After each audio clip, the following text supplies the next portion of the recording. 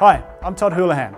Welcome to the 7th edition of our Portable XRF series on best practice application of the technology. Today I'm joined by Ted Shields, the Vanta product manager. Hi Ted. Hey Todd, how are you doing? Really good, and you? Great. All right, today we're going to talk about sample preparation. So how do PXRF users figure out how much sample preparation they need to do? The level of sample preparation depends on the objectives of each individual user. So it could be no sample preparation, it could be full sample preparation, and everything in between. Ultimately, a customer needs to test, challenge, and then decide on what level of sample preparation will meet their objectives.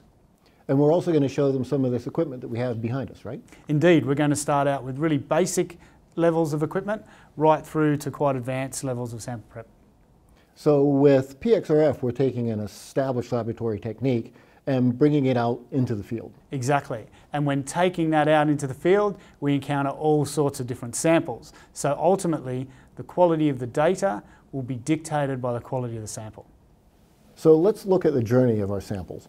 First, you need to collect the samples. And with PXRF, you can collect a whole lot of samples and a lot of data points, and that gives you very fine-grained information about your project.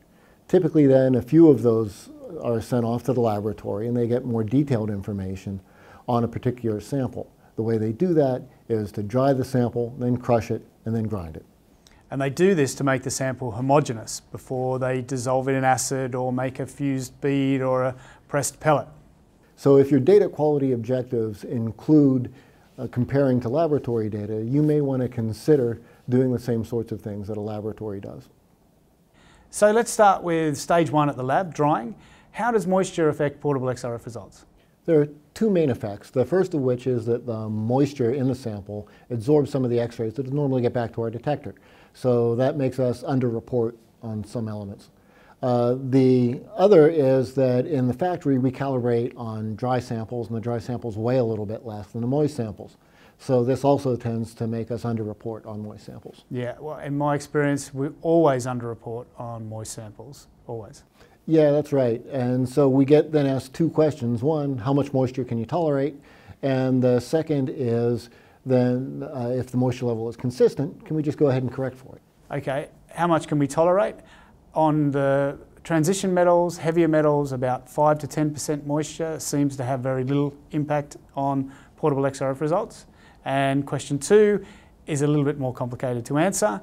Different elements are impacted in different ways by different levels of moisture. So again, send the samples to the lab, get some moisture measurements either before you send them using a moisture meter or at the lab, get the data back, have a look at the correlation with your portable XRF results and see if the data can be fit for purpose. Only the customer can decide whether it's okay or not.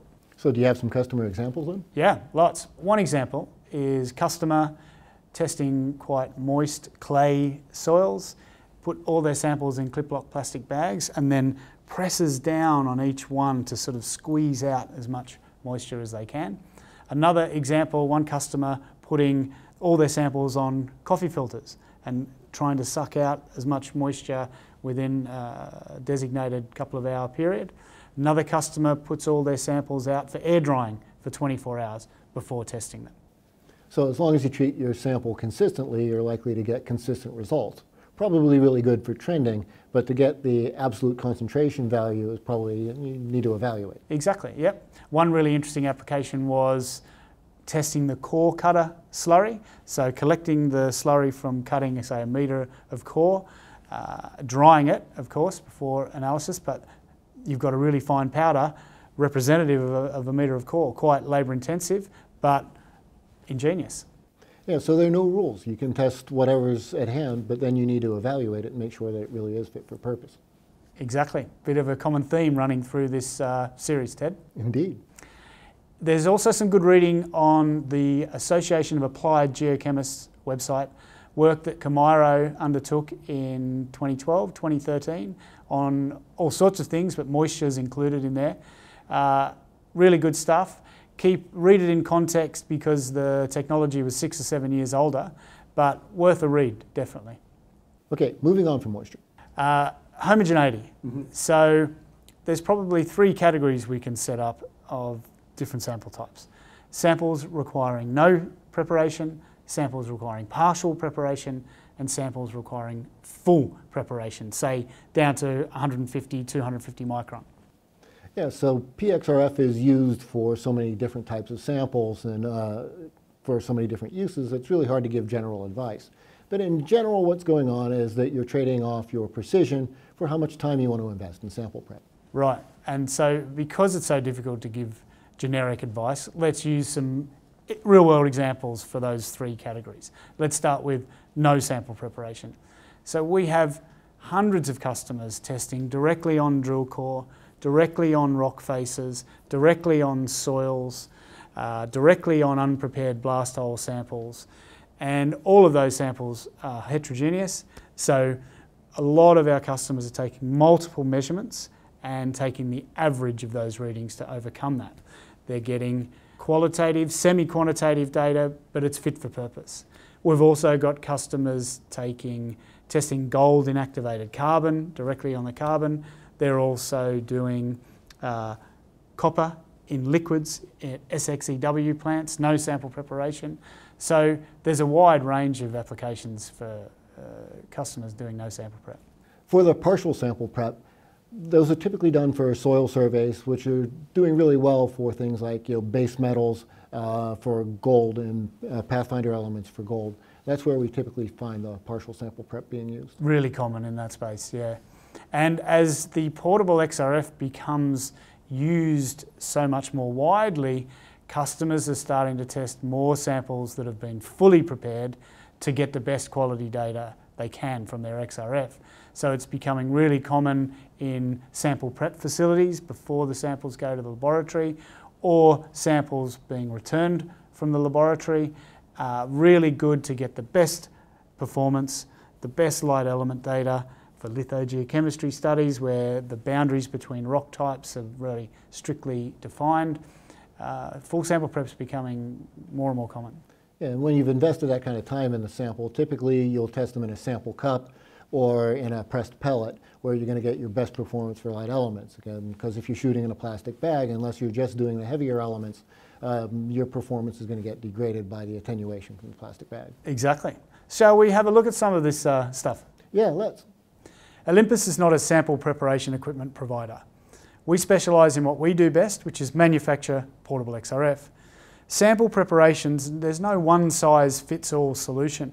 So do your research, have a look at what's on the market, and decide what equipment you need to achieve your data quality objectives. On the very simple side, we have things like a hammer, a mortar and pestle, run you through a sieve to get a powder, put that powder in a sample cup with a Prolene film. More sophisticated, we have this mill, which runs on AC power. You put your sample in the bottom, it takes up to 10 millimeter size sample, screw it on, and press, and grind. This has been found to be very popular with some of our clients because it can also handle very hard rock. Yeah. This equipment here is provided by On-Site, specifically designed for the portable XRF industry. It's based around an off-the-shelf angle grinder with some specialist attachments to the front end. This attachment is a beta mill, sample goes in there. When it's turned on, the beta mill crushes the rocks after you place the lid on and screw it down. An alternative attachment is this rotary rock grinder, a cutting saw, which when placed on there can enable you to cut through rock faces, rock outcrop, and collect the resultant chips and powder in a test tube style attachment. That material can then be passed through some sieves, and then this torque wrench press used to develop nice powdered pellets from which you can test directly on the surface, avoiding any Prolene film you might use with a sample cup. Another vendor are REFLEX. They're part of the Index group. They make this rock crusher that will take 25 millimeter feed, crush it down to 1 to 2 millimeters, and it will take a kilogram of RC material and process it in about 1.5 minutes. This is the REFLEX mill, feed size of 4 millimeters down to a fine powder in a single pass. Both of these systems run on universal AC power. There's also the REFLEX press, which makes these nice pucks that are very dense, very consistent, and have a nice flat surface. So they're quite good for XRF analysis. I used the REFLEX press on a project in Ireland last summer, and the data we got on the XRF off the pucks was exceptional. And throughput? I know one customer doing about 150 samples per shift on a 2-person operation. Outstanding. So you can see that there are a wide range of materials and equipment that you can use to do your sample preparation. So do your homework and see what works best for you. So, to conclude, some of you may be required to do some sample prep to achieve your data quality objectives. As with all previous advice, do some test work to determine what level of sample preparation you need for your XRF program to be fit for purpose. Right, and so next time we'll be looking at QA/QC protocols to determine fit for purpose. Exactly. We're starting to generate analytical data, so we need to take responsibility for the integrity of that data. So we'll provide some advice on how to do that. Until then, bye for now. Bye for now.